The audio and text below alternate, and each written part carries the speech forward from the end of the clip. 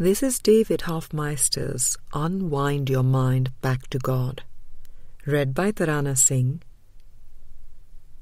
Today we continue laying the foundation with Book 1, Chapter 4, last two sections, 8 and 9. What I can control versus what I cannot control, and releasing the control addiction. What I can control versus what I cannot control. Hi, David.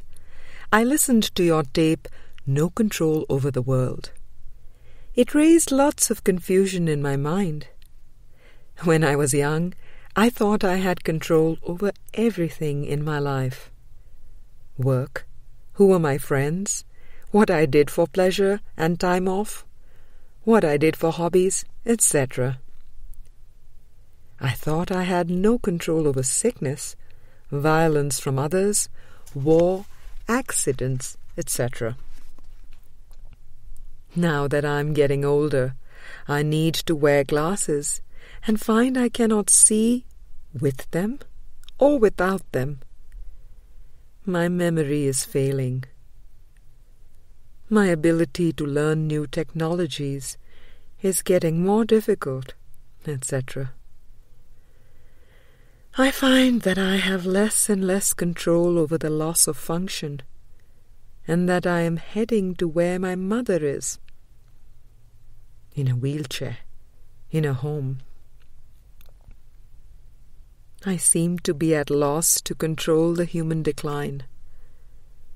If I understand the message of no control over the world, I might as well accept the fact that the body is aging and function is leaving. The mind would be at least relieved of the worry. It, too, is not as sharp as it was.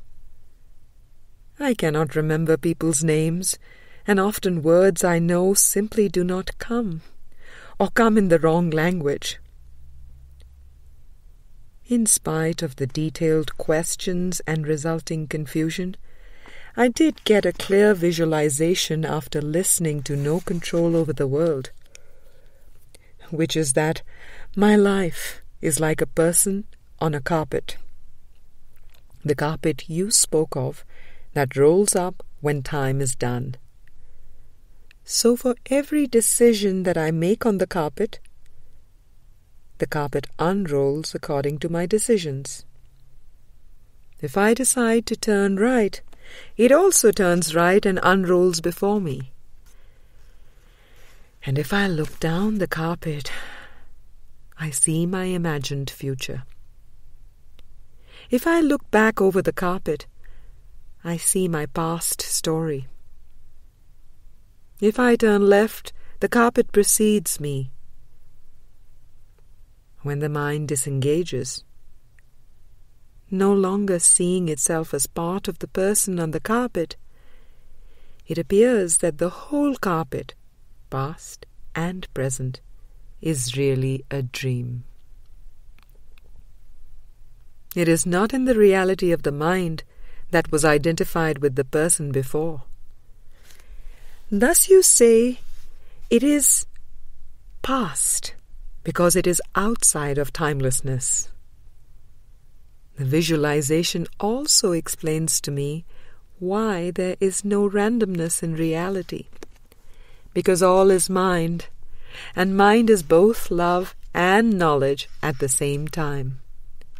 So once one is identified with the big mind, then they could never see randomness, which implies action without intelligence. Anyway, I'm sure that your words of wisdom will shed clarity on these issues. So this is lesson 1 of how to recognize what I can control versus what I cannot control.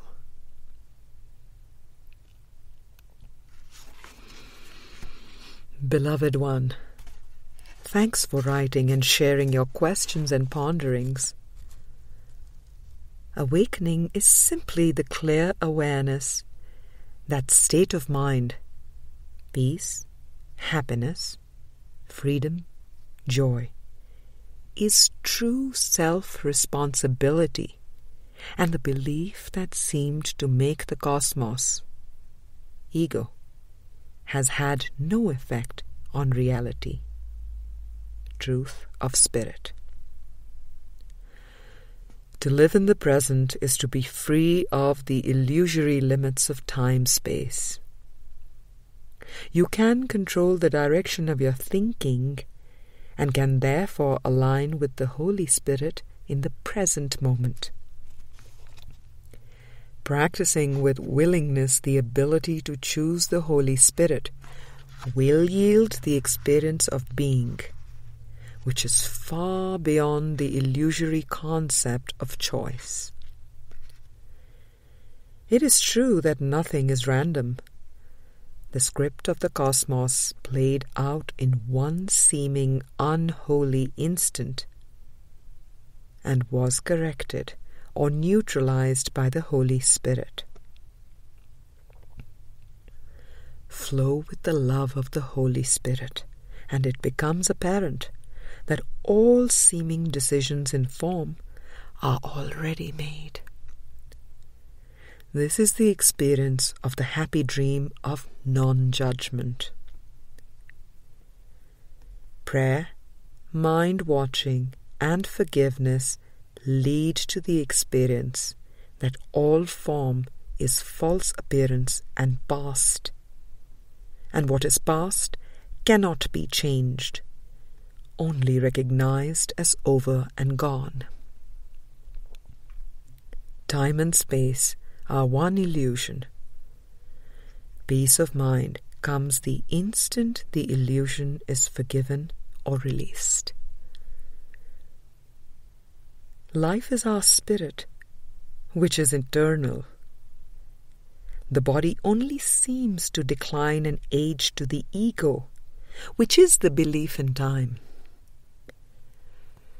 Be comforted to know that Holy Spirit will arrange time and space for the miracles you will be sharing.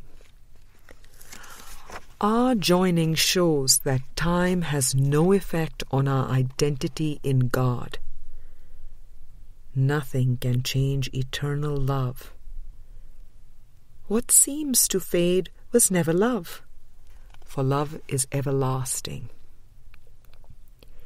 Continue to open to the miracles the Holy Spirit offers. Listen to the gatherings offered online. Pray for the Holy Spirit's loving interpretation, and everything will be revealed. Awakening is a moment of readiness and willingness, and actually has nothing to do with time at all. Give your mind permission to rest and soar in the divinity within. Miracles offer an effortless way of flowing in the moment. You will recognize them by the ease through which they come. Release all attempts to control persons, places, and events, and watch with the Holy Spirit. Keep watch, and there is only an experience of light-heartedness. Nothing else really matters.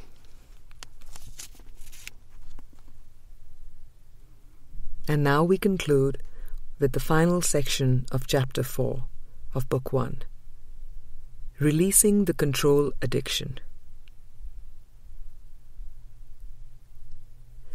Turning something over to the Holy Spirit is a leap of faith that lets go of attempting to control outcomes. The core of alcoholism, anorexia, bulimia, smoking, and a host of things the world calls addictions is control. The little willingness the Holy Spirit asks is the key to letting go of the attempt to manage the body and the world, which is the insane attempt to maintain a self-concept, image, that God did not create. An idea to contemplate from the Course is this: seek not to change the world, but choose to change your mind about the world. Text chapter 21, Introduction. The requirement is to change your thinking, not to focus on behavior and form. Behavior flows from thought, and transformation of the mind is synonymous with changing thought patterns from ego-based to spirit-based.